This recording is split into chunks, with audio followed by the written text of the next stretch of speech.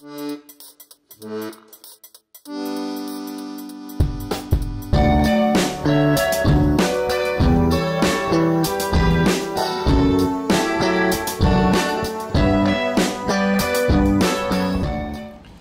guys, Bill Nichols here, back after my week-long road trip.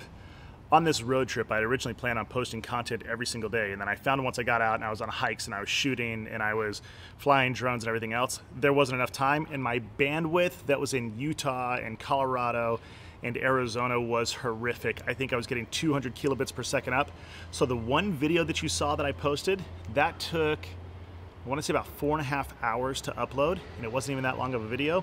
So I'm back now, I'm home. I'm starting to edit some of the content that I produced as well as producing new content. So next week I'll be on a regular schedule.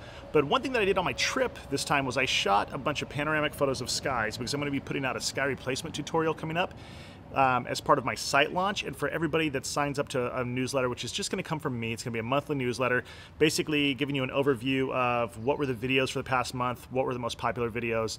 It's going to be some drone news, some camera news.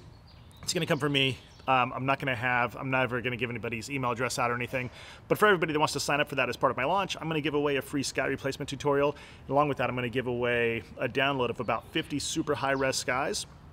And a lot of those are stitches where I took 3 images and made some very wide skies that you can use in your own photography for composites.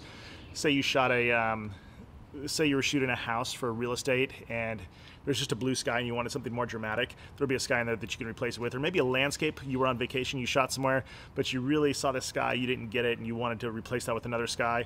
I'm going to offer a download and a tutorial on that. So with that, what I wanted to go through today was some tips on shooting panoramic photos, some things that you should think about. Then I'm going to head into the studio and record how to make a panoramic image, a very simple one of just 3 horizontal images in Lightroom and in Photoshop for anybody that has Lightroom, for anybody that has Photoshop. There are other programs out there like PT GUI and some others.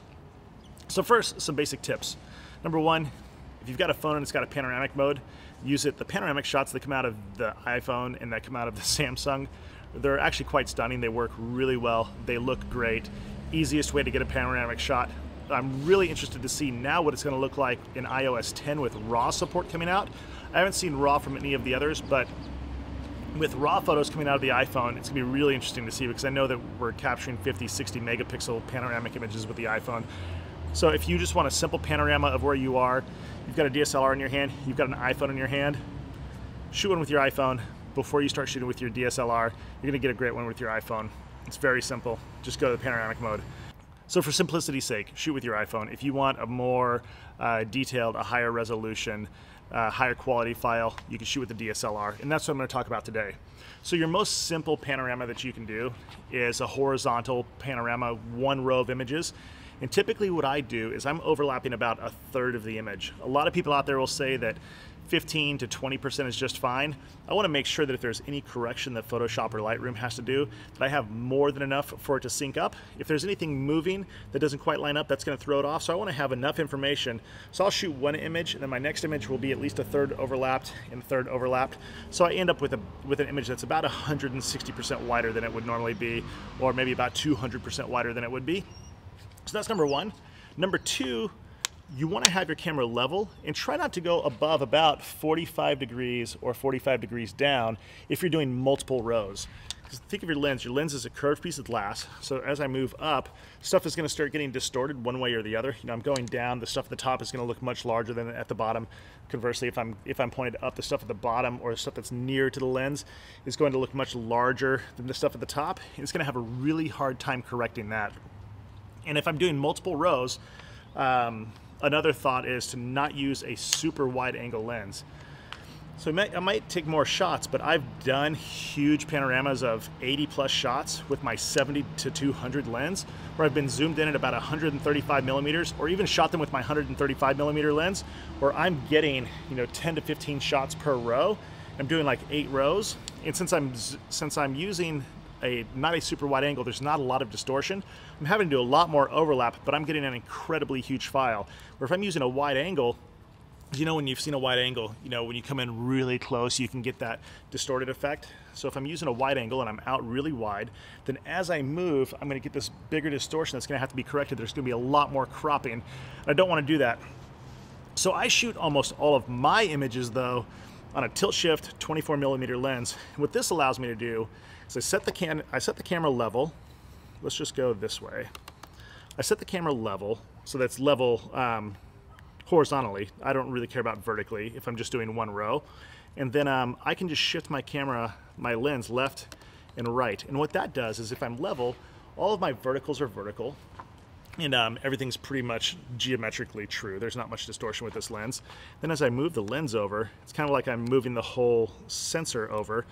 I'm just shifting everything over left and right, and I'm able to get a very true image that I can just line up next to each other and get a really good panorama with. So my number one tip is use a tilt shift lens. Not everybody has one. You can try renting one, see if you like it. And I'll do a bigger tilt shift tutorial later. But if you don't have a tilt shift, then just think of keeping your camera level. So as you're shooting, you don't want to be tilting your camera out of the horizontal plane. If you have to tilt up and down, think of this first row. I'm going to shoot, let's say I'm going to shoot a 3-row image with 3 images, with 3 columns of images. So I shoot that first one, and I'm going to shoot the top row first. So I shoot here, I overlap by 30%, shoot here, overlap by 30%, shoot here. Now when I move down, I need to overlap that top row by 30%, and overlap these images by 30% and come down. Now I've got 9 images where everywhere that they intersect, they're overlapped by 30%, and then Lightroom and Photoshop, they're going to have enough information there to put those images together, correct the distortion. You're going to see some cropping, and it's going to do a relatively good job. There are other programs out there like PT GUI or others that you can use. I'm going to focus on Photoshop and Lightroom. That's what most people have. So those are my main tips. Don't use a super wide angle lens. If you are, zoom in and take more images, but use something that's more of a telephoto instead of a wide angle, and you'll get a more geometrically true image. And then you could always use something like a 360 camera, but I'm really talking about using a DSLR here or a point and shoot. A lot of point and shoots have a panorama mode like your iPhone does, so you could use that as well. So let's go into the studio. I'm going to pull up a very simple one to stitch. It's going to be of a cloudscape that I took that was in Utah. I'm going to show you in Lightroom what you do to do the stitch. I'm going to show you in Photoshop what you would do. So let's head up into the studio. I'll show you that now. In the studio, I've gone into Lightroom and I've created a quick collection here. In this collection, I popped in 6 images of clouds that I took this past week. I'm going to do 2 quick stitches here. I'm going to show you horizontal and vertical. It's really the same process. What I have here is I have 3 images, and when I say that I overlap about 30%, you can see here on this one with this great rock formation that's in the middle and what I thought was a pretty awesome looking sky.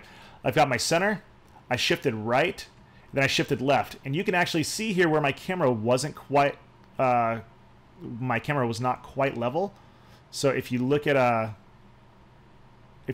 the road here, how it switches, it kind of distorts. This is going to be interesting because what Lightroom is going to do. So I believe that on this, let's look and see what we had. If I have the lens on here. So I was using the tilt shift. I was not mounted on my tripod, so I was just hand holding this and moving, and that's why you see that distortion there. What I'm going to do is the first thing that I do with all the images, and I don't really need to do this with the 24mm, but we will. I go in here in Lightroom to the develop panel. I come on the right hand side and I scroll down until I see lens correction, and just say enable profile correction. Set up default, I'll just say auto, lens here, Canon, and it sees that it's a 24mm, so you'll see a little bit of distortion correction here. So there's the image after, there it is before. So if you look in the middle, it kind of pushes that back a little bit, flattens out the edges, gets rid of that vignette. I'm going to take that same correction and just apply it to each of these images. I'll choose Canon, and there it is, and apply it to the next one.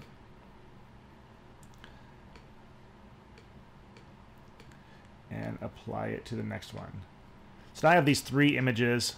They're corrected as far as Lightroom is concerned. Their perspective is a little bit off. So this is where you're going to see the crop.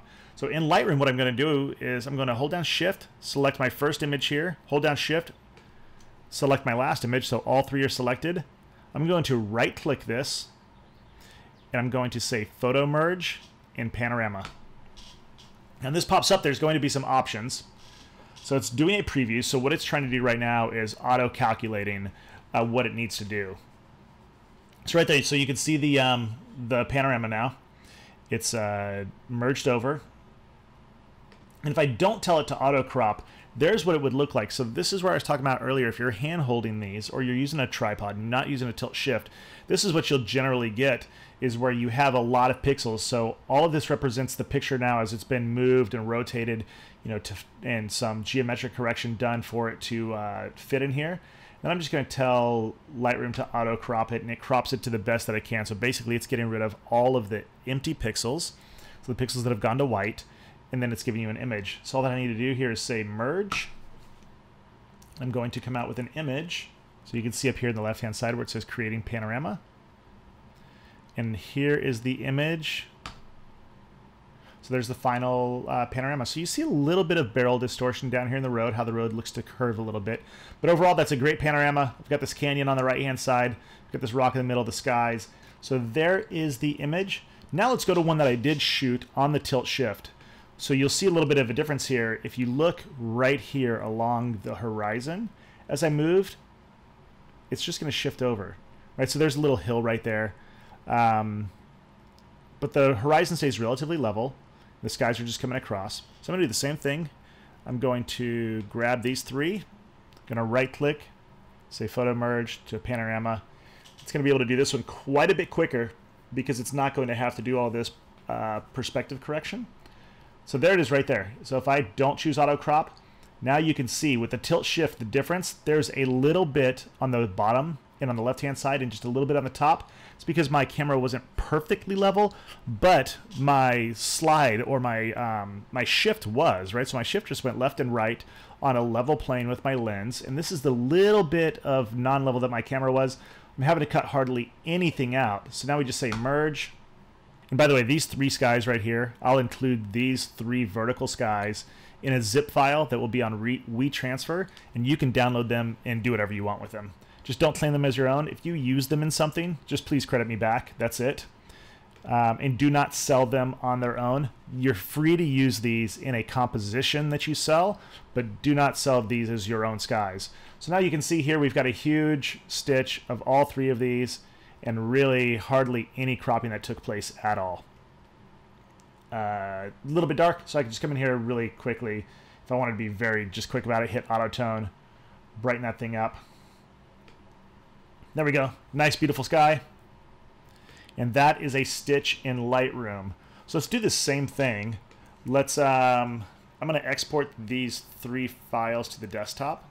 So those are exported. Let's open up Photoshop. There it is. Now to do this stitch in Photoshop, what we're going to do is we're going to go to File, Automate. We're going to do a photo merge. It's going to tell me to go ahead and select. So I'm going to choose auto. I've almost always chosen auto. I don't have to do anything else. I'm going to browse for files. I'm going to go to the desktop. You see Stitch Tutorial 1, 2, and 3. Let's open those up. They pop into here. I'm going to tell it to do a vignette removal and geometric distortion correction. Now, what's new, this content aware fill transparent areas, that little bit that you saw in Lightroom where it cropped it out, it can do a content aware fill in there, and it's going to fill it in with basically an analysis of what the nearest pixels are, then fill those transparent areas so that it doesn't have to do that crop. We're just going to leave that off for now. It's a new feature though. It's a great feature. Let's hit OK. It's going through. It's going to automatically align the layers, and it's going to stitch them together. And there it is. Basically, same result as Lightroom, and then you can do whatever you want to in Photoshop. So it's that quick. I can save it out. Let's go ahead and close Photoshop. I'm not going to save this. And there it is in Lightroom. There's the panoramic image. So like I said, I will take these three files that I just exported, Stitch Tutorial 1, 2, and 3. I'm going to put those into a zip file. I'm going to put them on WeTransfer and let you download them and do whatever you want with them. Just don't sell them as your own. Individually, like I said, you can use them in a composition that maybe you're producing for whatever. It's a great sky to use. So feel free to. And that is creating a photo merge in Lightroom and in Photoshop. All right, guys, thanks for joining me today. I hope that you found that helpful. If you have any questions or comments, post below. I will go ahead and I'll take 3 of these images. 3 of the clouds. I'll put them into a file on WeTransfer so that you can download them and you can run through it yourself in case you don't have time to go out and try and shoot one. Just grab those, see what you can do with them. But I go ahead and try this in Photoshop, try it in Lightroom. If you have any questions or comments, ask me below. Starting next week, I will be back on a regular schedule. So stuff that I have coming up, giveaway announcement. So I'm almost at 3,000 subscribers. I suspect that after this weekend I will be. I'm going to do the next giveaway. It's going to be a great giveaway. So I'll have a giveaway announcement next week. I'll have another Lightroom tutorial. I will have some further reviews of the Autel X-Star Premium. A video next week on the X-Star Premium. I will have the X-Craft. The X-Craft one that I had a while back that I did the unboxing of. I had an initial problem with it. I got in touch with their support. I had problems with the manual. I had problems with the drone. Their support was actually awesome. The CEO called me. They've made improvements to the manual, improvements to the packaging based on some feedback that I gave them. They sent out a new drone, so I'm going to assemble it and take it on its first flight next week. And that's what I have planned for next week. If you have any questions or comments, link below, subscribe, send the channel out to people. The next giveaway is going to be great, and then I have got a really great giveaway after that. So thanks so much for watching. You guys have a great weekend. Look for a Sunday flight. You keep watching. I'll keep making videos. I really appreciate everybody taking the time to watch these videos. Talk to you soon.